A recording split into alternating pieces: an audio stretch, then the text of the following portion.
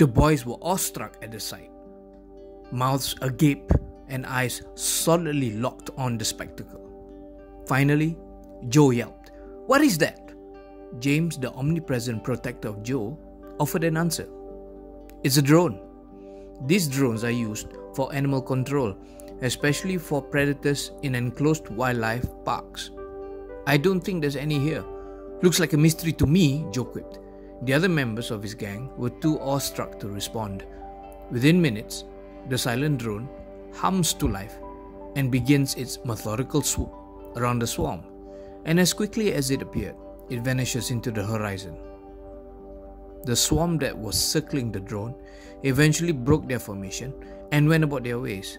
The skies above Philip's family farm was calm and clear again. Everybody that saw the display of the drone and its ability to control the swarm caught everyone by surprise. "Guys, we have a mystery on our hands." Philip rolls his eyes after hearing this from the unelected head of the gang of 4. "What mystery? It's probably just a normal service drone from one of the UNE facilities around here and probably found out what was happening and decided to help." Now it was Joe's turn to roll his eyes. But before he could do that, Mr. Quick Malik rushes in and announces that he has an idea. Azrin, the quietest of the group, smirks. He was always the deep thinker in the group. Every action was measured. Every decision involved deep analysis of the issue. Malik, however, was an anomaly. He was the one that provided the laughs, the break from stressful situations. "I think James can help us. I think he knows. I'm sure he knows where the drone was from. He can help us, Joe." Joe thinks for a minute, then grudgingly nods his head in agreement.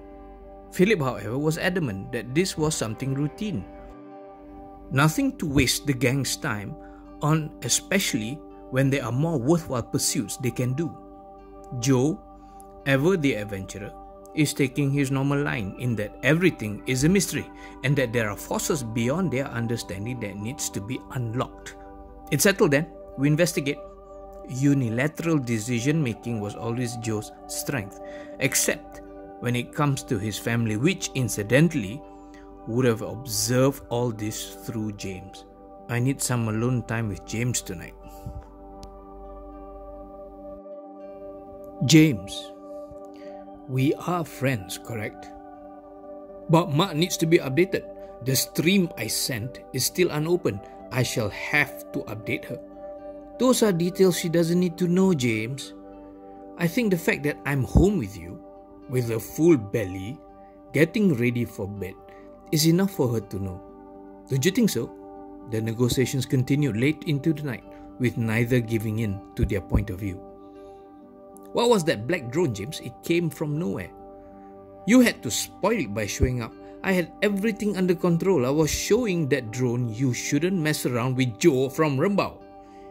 In his excitement of recounting his experience earlier, the young adult, which he calls himself to his parents, was jumping around showing James his skill with a make-believe broom which Philip had given to the gang.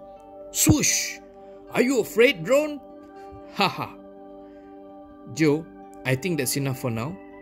You are getting excited, and your adrenaline is up, which is not good if you're about to go to bed. Joe, I think a warm cup of tea would calm you down."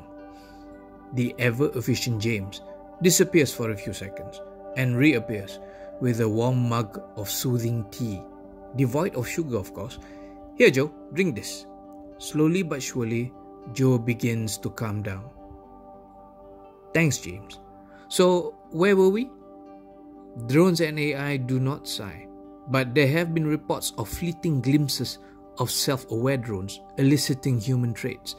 If there were the equivalent of an AI sigh from a drone, it would be now. There is no "where were we" discussion, Joe. You are about to go to bed, and that is exactly what you'll be doing. I need to do my report to Mak. Alright, James, you can report, but before you do, I need a favor. I saw you handle that drone like you've seen it before. Can you explain that? I need to know that because I'm afraid for Philip and his family. It might come back and cause problems for them.